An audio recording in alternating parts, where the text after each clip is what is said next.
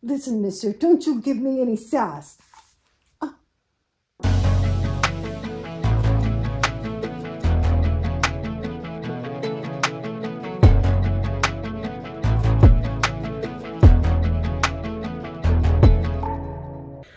Okay, here's this week's project.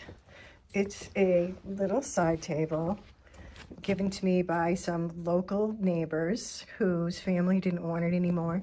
I guess it looks like it may have had a lamp insert in it, which is kind of interesting, but it's vintage, of course. It's not an antique.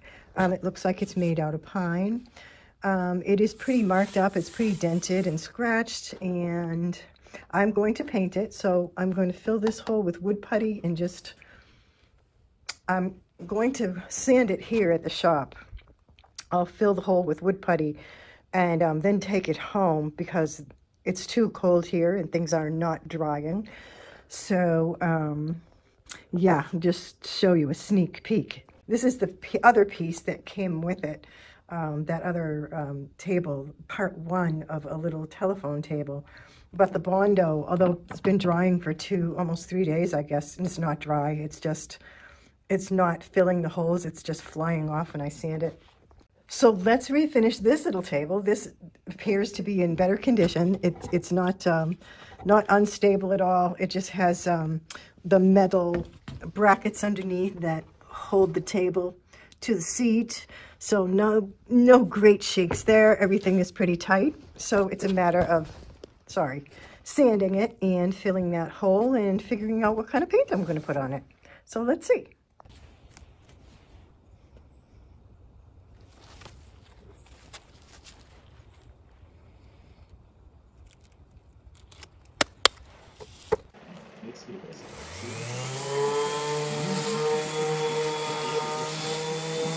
Now this finish is coming off super easily. And the reason I'm sanding outside is because I could hook that up to my shop vac, but even when I do that, it still blows a little bit of dust in there. And I have just a lot of finished furniture in there right now, and I don't want to put a coating of sand on it, so I prefer sanding outside for now. And that's why I'm out here in the gravel.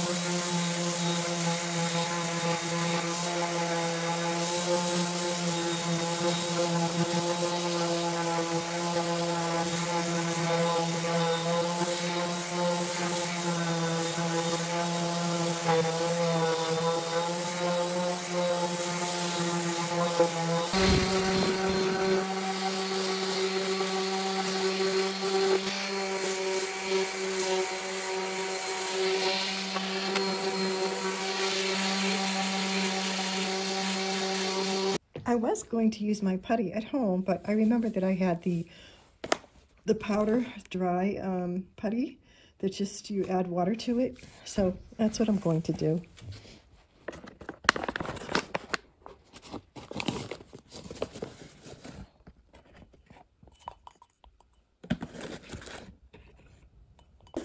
Oh, be daring.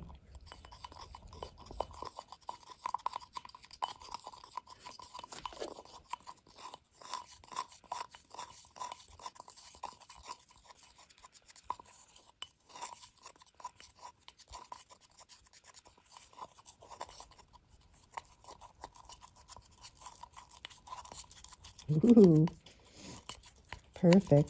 But again, it's so cold. It's so cold, I think it's like setting up. But at least it'll set up, right? Okay.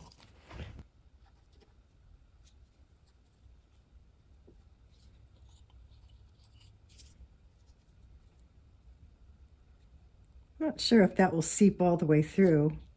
So I think I'll tape it from underneath.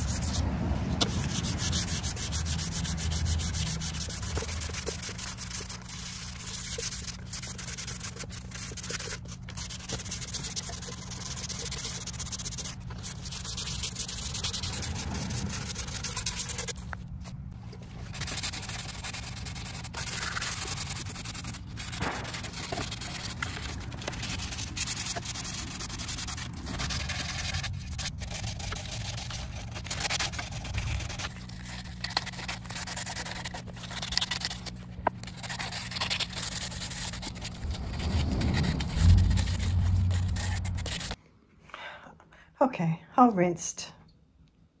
Now I'm going to put a base coat on it, a primer.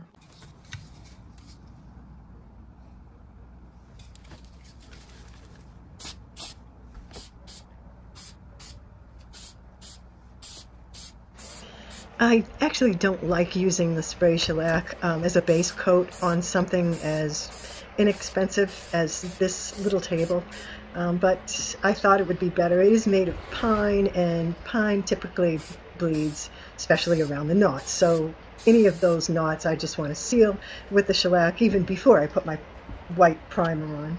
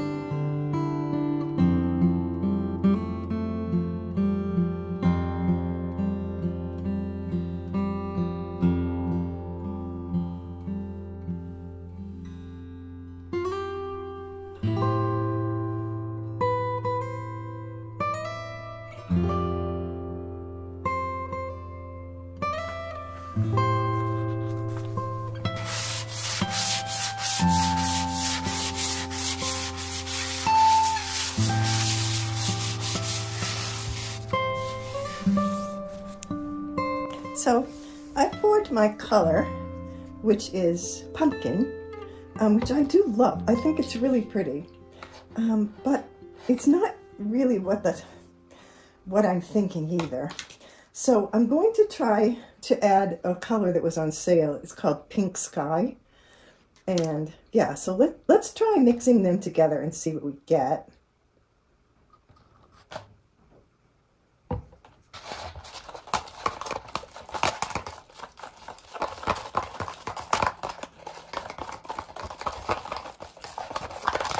Yeah, no, it's, I like it. So what it did was, you know, it cooled it down a little bit.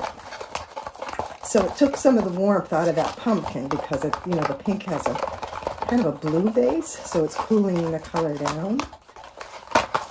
And I think I like that. So to make sure that I have enough, you know, I'm going to pour a little bit more pumpkin. I mean, it's a tiny table, so it is not going to take a lot of paint. And let me put a little bit more of the Pink Sky.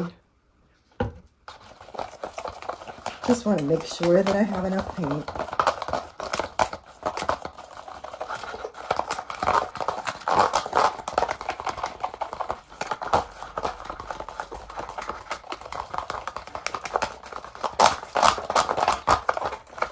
All right then.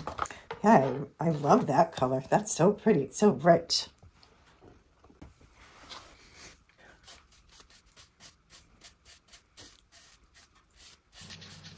So yeah, I'm going to start upside down with the legs. And yes, I'm painting right over that hardware to hold the legs.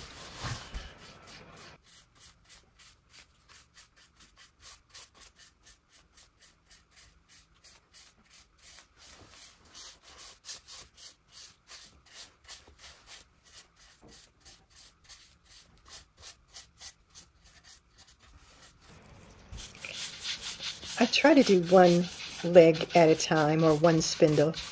And I do have a very light hand. Now, that's kind of a personal preference, and it's almost a habit. I try to keep minimal paint on my brush, and I do wipe it off on the piece as I'm painting. I have to be a little more careful painting in the house, because as I flick the brush back and forth over the side or the spindle, a little paint might fly off into the house.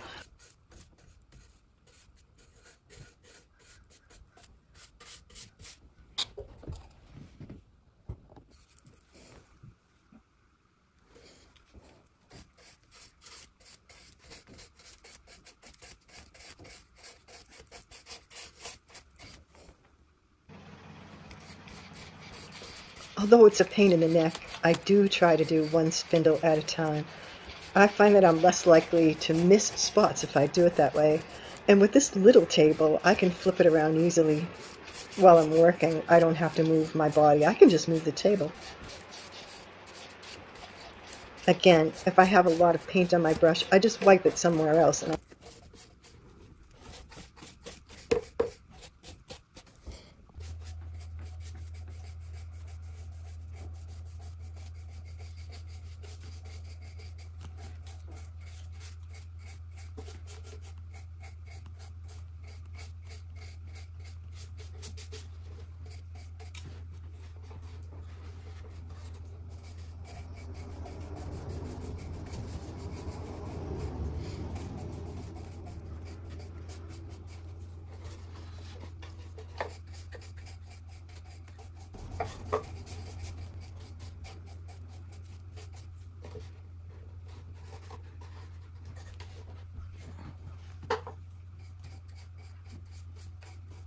the inspector is here.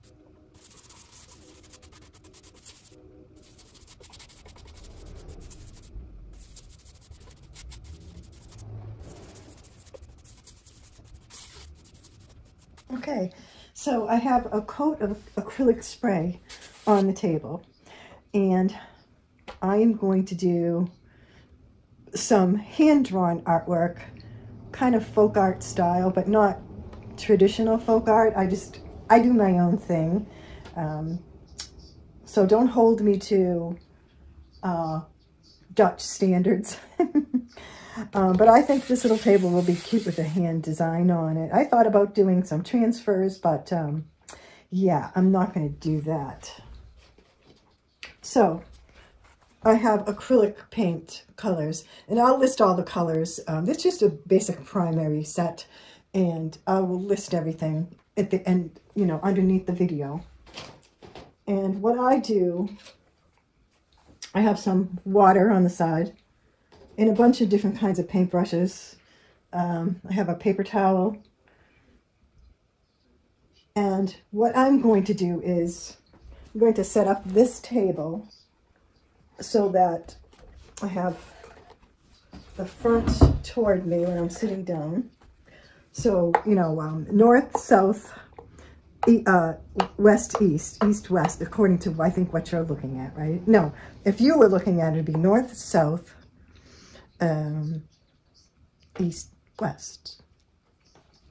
So I'm just going to make 4 registration marks to make sure that as I'm working, that is going to be how I measure. So it's very loose. I'm going to do it with just I don't even really want to use white paint. I'm actually going to use the green because I'm starting with a border of just a design, like a vine design.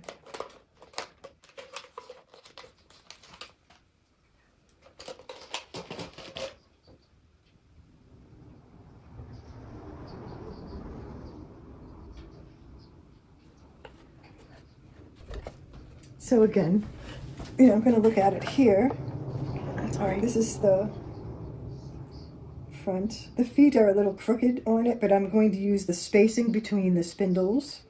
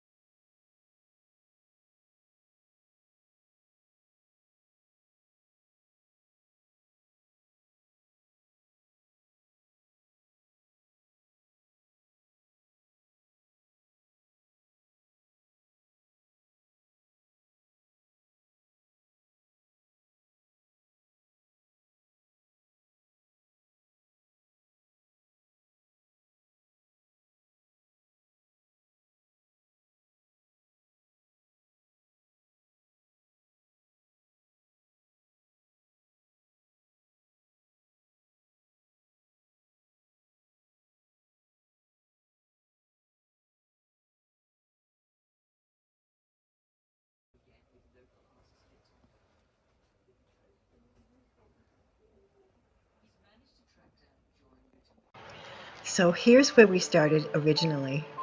I sanded this table, filled a bunch of holes and cracks, and painted it with the folk art style in mind. To me, the color reminded me of a southwestern kind of a look, and so that's what I went for. I just kind of let the piece dictate it to me.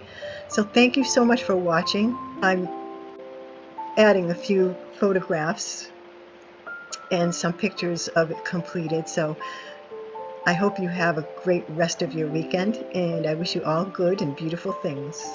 Thank you again.